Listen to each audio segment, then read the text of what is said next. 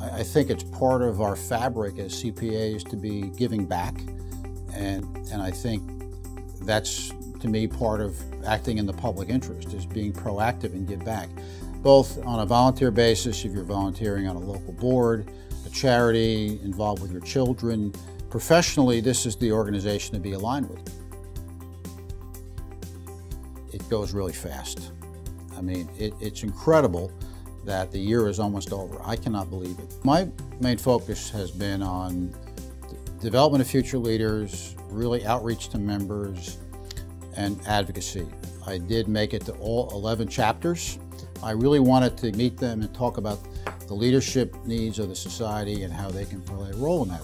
I was really encouraged to see the number of young people involved at the chapters, and I think we have a great resource there with future leaders to move up, hopefully, to the board and other leadership roles within our society. The amount of volunteer hours just is staggering, and that's what really was amazing to me, is how many members really contribute their time and their talents to what we want to do here as a profession. It's been a labor of love for me. I'm so grateful to my partners in my firm for allowing me to do this and devote time to this, from our President-elect, Ed, the entire group of officers, the trustees, Ralph and Ellen. You know, I think it's just been really terrific working with such a great group of people and volunteers.